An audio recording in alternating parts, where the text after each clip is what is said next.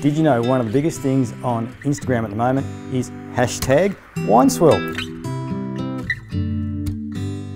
I'm Hamish Thomson. I'm a 5th generation vigneron here at Best's.